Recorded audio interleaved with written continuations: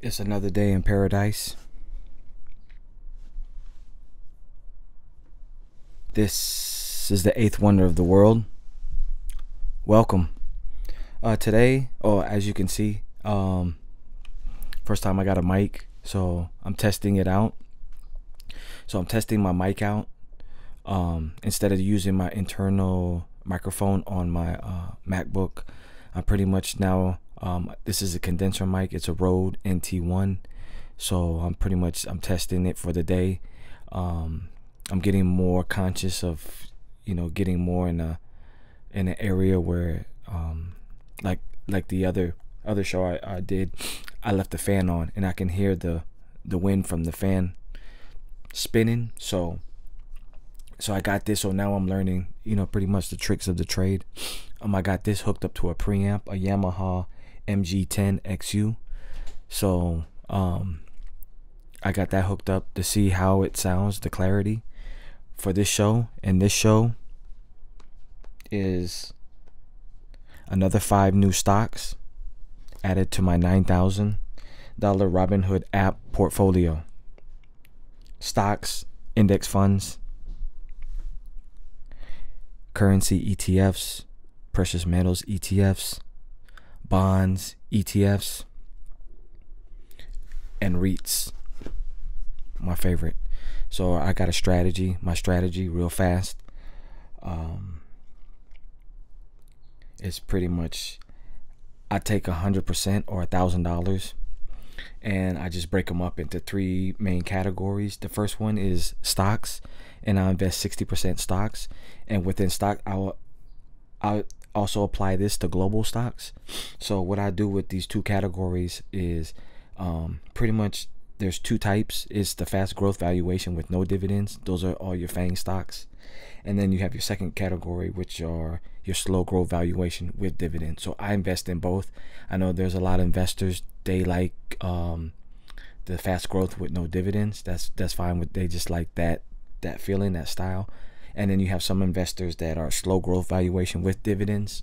They call themselves dividend investors. I'm pretty much both. So, and my strategy is just to cover all spectrums within the stock market. So, and to analyze it from that perspective. Okay, the second category is 30%, and that I'll allocate $600, and then I'll do $300 for the fast growth valuation, and then $300 for the slow growth valuation with dividends. And then the second category is 30% index funds. With that, which is 300. With that 300, I'll cut it in half. 150, I will invest in iShares, SPDR, and S&P, and Vanguard. So with those, since those are the top 3, I'll invest in ETFs within those 3 companies. Next, within that same category, index funds, I'll take the remaining 150 and I'll invest it into precious metals ETFs, currency ETFs, buyback ETFs, and bonds ETFs. So those are things I'm learning now, with precious metals, how everything's connecting, pretty much the ingredients. I'm more learning how to invest more like from the ingredients, like lithium. Now that people are paying attention, but electricity companies need them. Companies that have like batteries, everything comes from lithium. So there's 2 companies that I bought this month. I'll show you one of them after I'm finished with telling you guys about my strategy. And then lastly, the remaining 10%, which is $100, so that comes out to the 100%, and then that's the whole $1,000. So that's the way I allocate it, the way I invest. And REITs are known as for their monthly dividends, because most stocks and index funds and ETFs, they pay dividends every 3 months. So every 3 months, that's when you get the big payouts. So with REITs, pretty much my strategy is to buy assets, within, you know, month 1 and 2 before I hit those quarter months.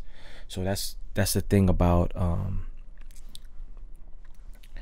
REITs and my strategy on that. So and that's how I'm able to build even, you know, I'm more focused on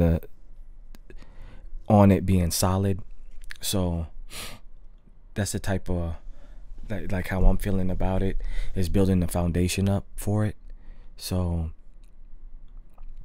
let's see here.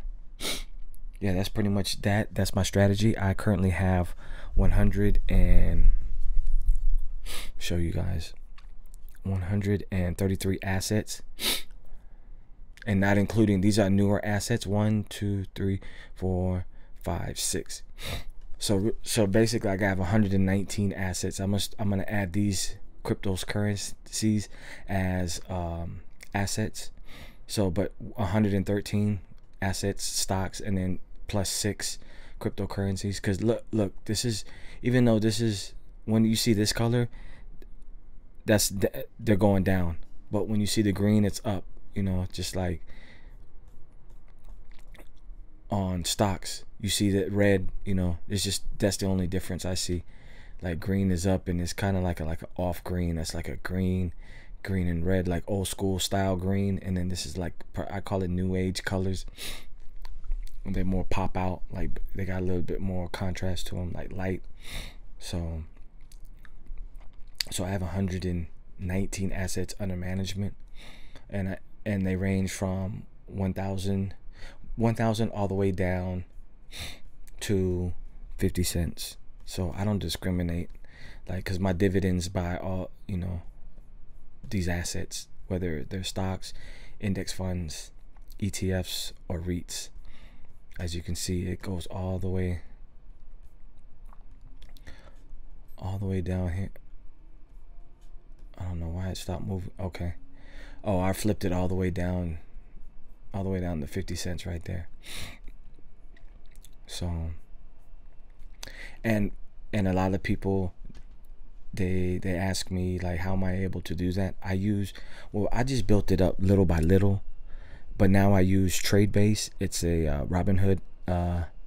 It breaks down your portfolio if you have a Robinhood, if you're active in Robinhood. So I use TradeBase, and it shows, like, pretty much, it shows you how many assets you got. It shows you, like, company for company, you know, from highest valuation to lowest. It shows, like, pie charts of, like, the sectors, like what sectors you're invested in. Then it even breaks it down into, like, the caps, like mega, large, small, nano. So it breaks it down in those type of caps. And then what was the third cap? I have to look at it again, but they give you 3 pies. I know one's for sector, one's for the cap, and then the third one, I can't think of it right now off the top of my head. So trying to get rid of that. Okay. So let's jump into it. These are another 5 new stocks added to my $9,000 portfolio. Oh, pretty much in the all, that's where I'm at now. So I'm at 9% for a Friday. It's not bad. And pretty much when the screen goes black, that's the end. I'm in California, so at 3:00 p.m. So in about 2 minutes, the screen is gonna go from white to black. So that's another thing that I, you know, noticed being on this platform. Robinhood has taught me everything about the stock market game, plus YouTubers. You know, I want to thank all the brave YouTubers that show their portfolio and show people, like, how it's done. You know, I think it'll give people more courage to do this, you know. And you pretty much, you come up, once you build the way you want to build. Not, you know, you can piggyback off other ideas, or like, oh, okay, kind of like a guide, but once you really understand, like, how it works, you can start breaking it the way you want to, or put in electricity, or doing some making it out like quantum physics. Or, I mean, to me, it's a whole nother world of science, even though it's numbers.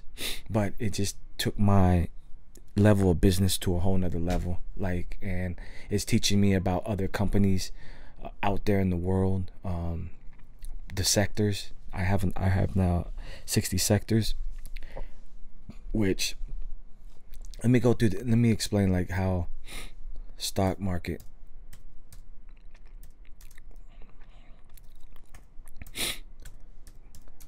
go a little bit of thorough before I jump into it. Because the way they have the sectors, okay, let me see how many sectors they have. 1, 2, let me get back up here. 1, 2, 3, 4, 5, 6, 7, 8, 9, 10, 11. So the way I got like financials, I got that as a sector. Healthcare, I got that. Then I got it under pharmaceutical. Now the consumer discretionary, that is broken down in so many different parts. So as you can see, I have 65 and they have 1, 2, 3, 4, 5, 6, 7, 8, 9, 10, 11 sectors. So I'm breaking it down to the nitty gritty, like the auto industry sector, supermarket sector, fashion sector, water sector, sugar sector, coffee sector, travel sector, pharmaceutical sector, index funds sector. And then I break that down to like atomic number sector, like precious metals, lithium, uranium. Like I'm breaking it down like pretty much so I can see the clarity, because in here it's just so vague. But once you like break these even down, you can pretty much, you have a different mindset on how you look at pretty much the stock market, just different lenses than everybody else. So I just wanted to share that real quick. Okay, let's jump into it. Okay, markets closed. So the first new asset added to my portfolio is Sociedad, Química y Minera. This is a lithium company I was telling you about earlier. I'm just trying to move that out the way. So as you can see, the peak for this company is about $62. 53 people own Sociedad, Química y Minera on Robinhood. Current market price $36. I bought mine at $38, so I'm down about $1.88. About Sociedad, Química y Minera de Chile S.A. engages in the production and distribution of fertilizers, potassium nitrate, iodine, and lithium chemicals. It operates through the following 6 segments: specialty plant nutrients, industrial chemicals, iodine and derivatives, lithium and derivatives, potassium and other products and services. The specialty plant nutrient segment produces potassium nitrate, sodium potassium nitrate, and specialty blends. The industrial chemicals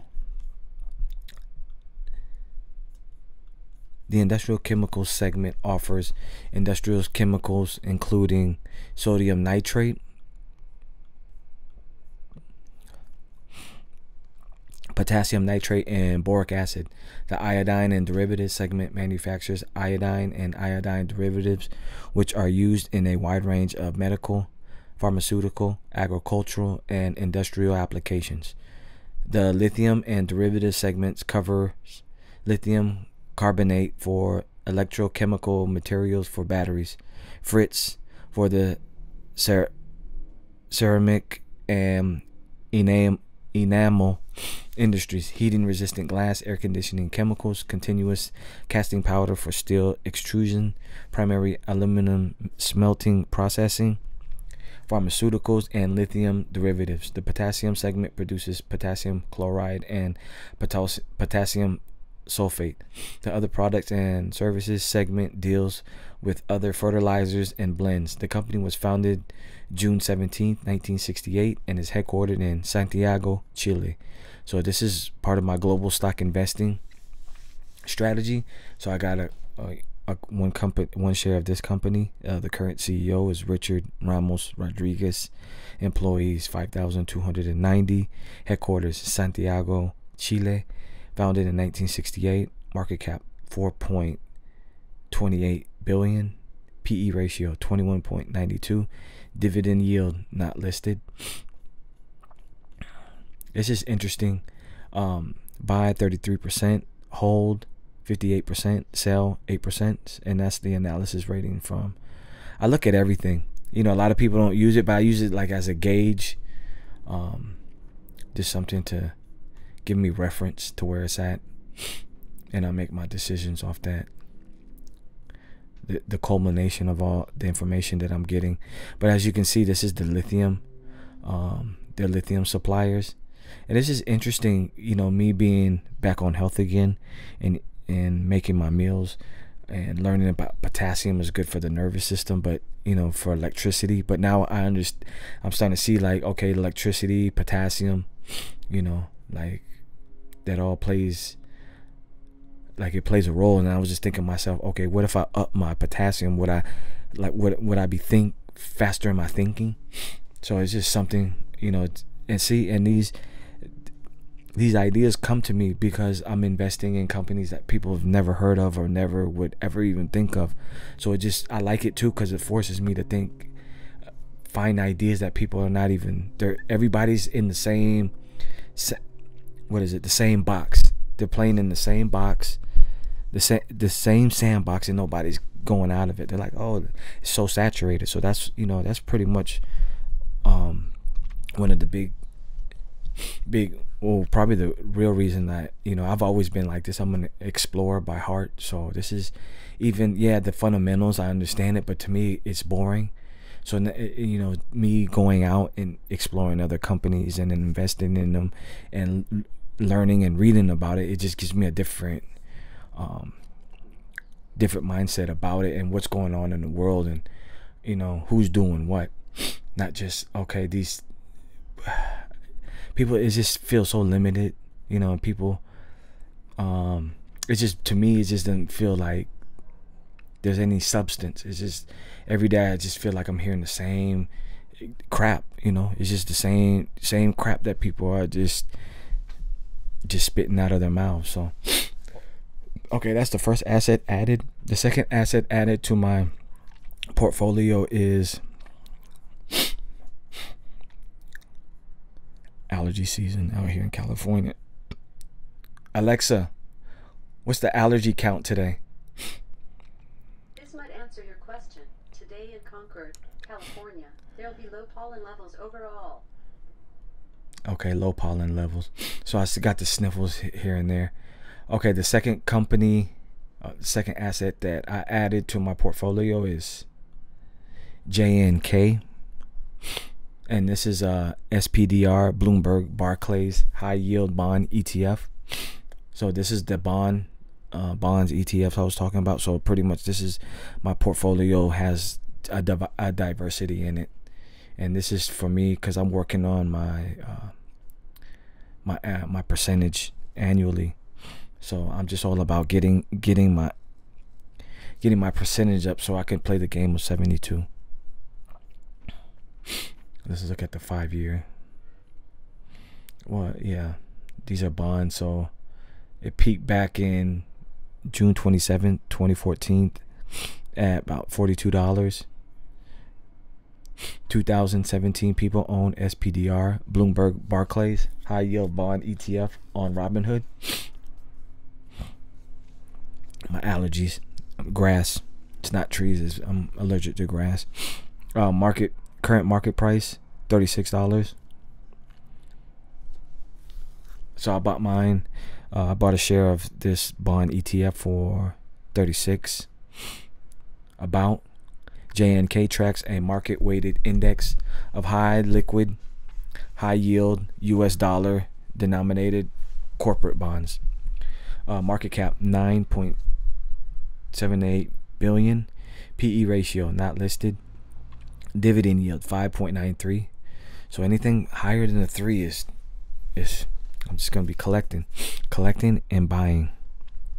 So, and then another statistic I'm starting to look at is the 52-week high, $36, 52-week low, $32, and that's pretty much when when I want to purchase a company, I look at that, because usually if I'm in the high, I tend to wait till it drops either in the middle or it drops down to its low beyond that, and I'll pick it up even quicker.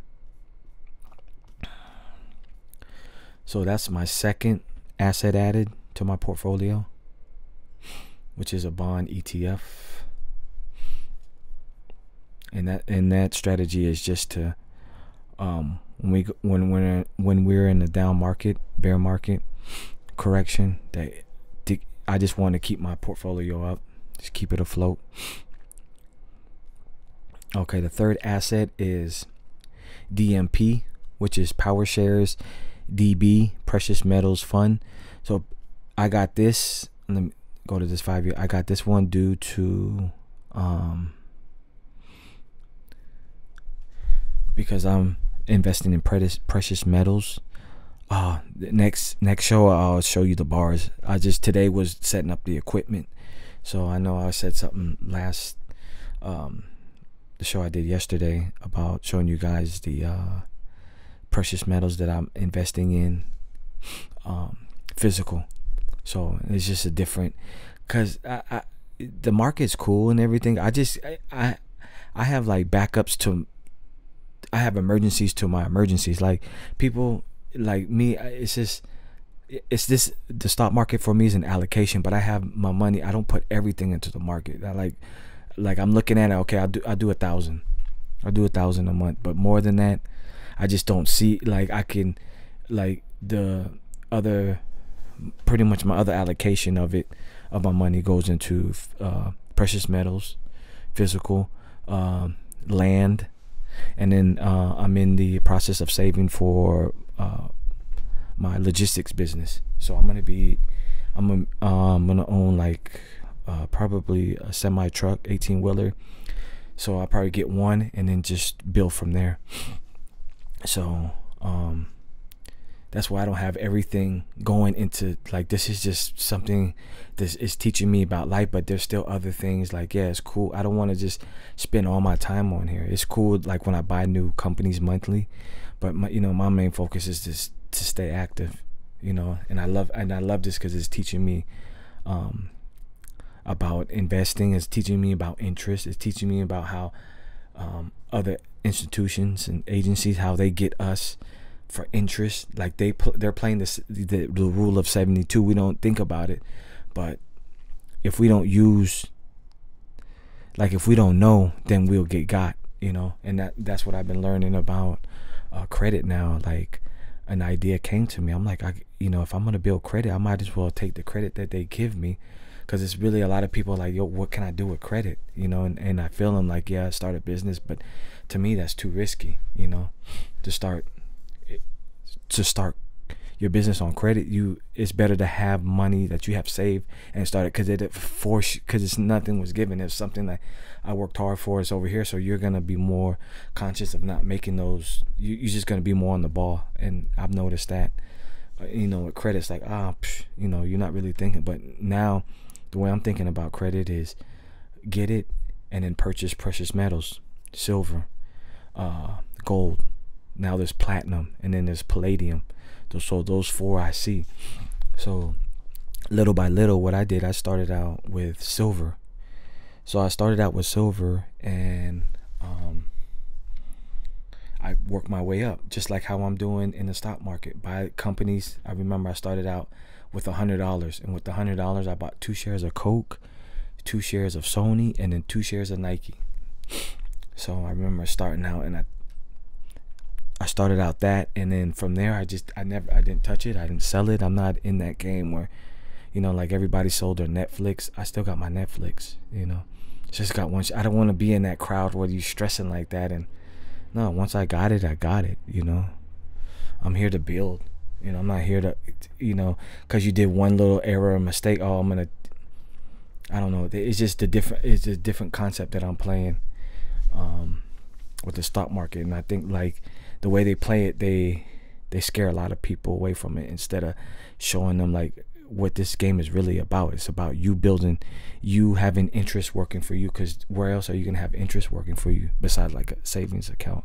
They get like 2%, you know. And even me now, I have a savings account that's collecting 2%, you know. I'm playing that game, like a cash reserves. I got the index fund, I got property, precious metals, my business. So now I'm allocating all these places are getting it monthly. Not ever, like I've seen some investors, they take everything and then like boom into the stock market.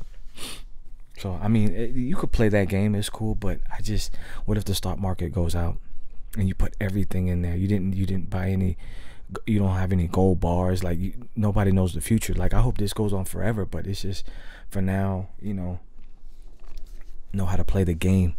And the way I played it, the way I'm playing this now is pretty much my childhood, how I was as a kid. I'm bringing those concepts back. Like with Monopoly, I remember Monopoly, I would land on something and I would buy it. I was just buying. I just wanted to have, you know, because once you have, people always was landing on it. Oh shit, pay me, pay me. Even if it was small, you was still getting, you know, instead of like, you know, I even tried out people's strategy on y'all hold for Boardwalk and Park Place, you know, the two most expensive, the most luxurious. I always bought everything else. Like it always seems like I bought everything else and I never could buy those two, but it was cool because those are harder to land on. All the other ones, you're gonna land on those daily. Anytime you come around, you're gonna land on them because they're common. Those are like not common. So that's how I took that concept as a kid, and I'm investing in the stock market. That way I see a company, I just buy a share, and let's start playing the compound interest game. That's it. It's so simple. It's simple, and then you can watch it grow.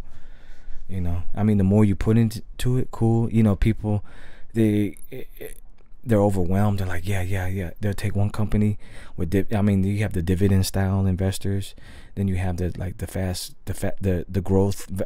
growth valuation with no dividend type investors. Those two are cool. I like them both. Because they're both growing.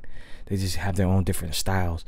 But to have that mixed into your portfolio with ETFs, all the different styles of ETFs, and then REITs, you know, and that's pretty much my strategy on how I'm investing. And I tell you, like, amazing. It's open. My eyes are open and I'm learning. So pretty much this PowerShares DB precious metals fund, let me see where it peaked. It peaked back July 11, 2014 at $43. 30 people own PowerShares DB precious metals fund on Robinhood. Excuse me. Current market price $36. So I bought mine at 36 also. About DBP tracks an index of gold and silver future contracts. It optimizes its contract selection based on the shape of the futures curve to minimize contango. Whatever that means. Hold on, let's look that up. It's all about practice what you preach. Edit, paste. Contango is a situation where the future price of a commodity is above the expected spot price. Contango refers to a situation where the future spot price is below the current price, and people are willing to pay more for a commodity at some point in the future than the actual expected price of the commodity. Okay, I'm playing that game too with gold. Let me show you guys, like, explain what am I using. Amex. This is print. I use these guys to buy my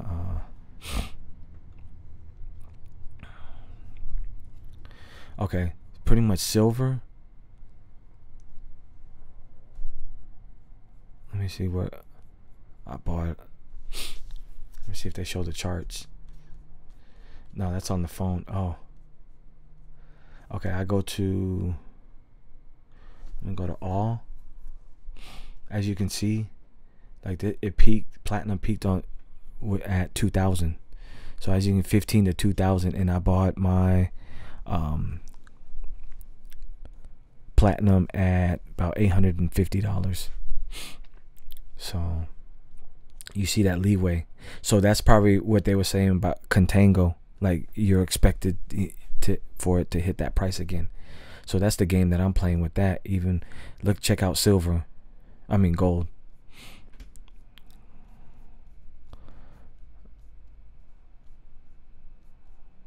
Okay, gold. Let's go to the all.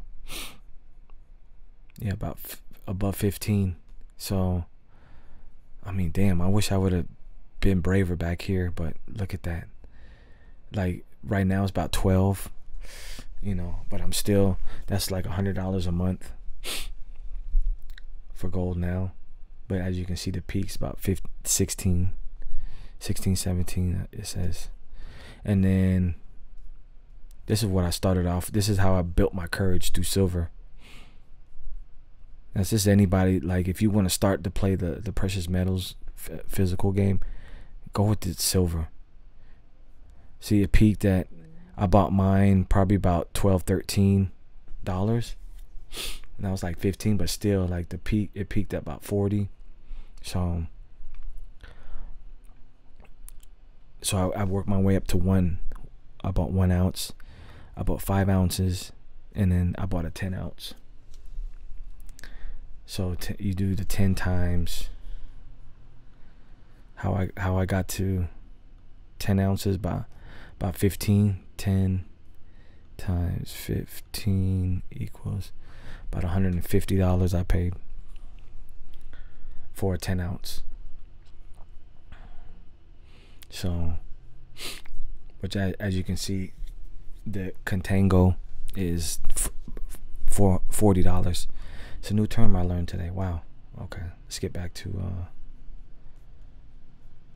the PowerShares DB Precious Metals Fund. So market cap 107.39 million, PE ratio not listed, dividend yield 0, 52-week high 38.79, 52-week low $33.98. So that's the third asset added to my portfolio. The fourth asset is 1, 2, 3, 4. And this is a buyback ETF. So this is another super trooper in my portfolio. This is PowerShares International Buyback Achievers ETF. PowerShares is owned by Invesco in Atlanta, Georgia. So that's just something new I learned about them. So I got the 5-year. Its peak $40. Current market price about $32. 41 people own PowerShares International Buyback Achievers ETF on Robinhood. About I picked up a share for about $32. About IPKW tracks a modified market cap weighted index of international securities from developed and emerging markets that have reduced their outstanding shares by at least 5% in the past year.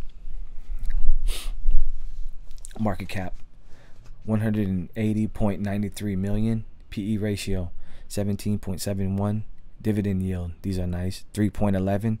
So 52-week high $39, 52-week low 27. So I caught about in the middle at about 32.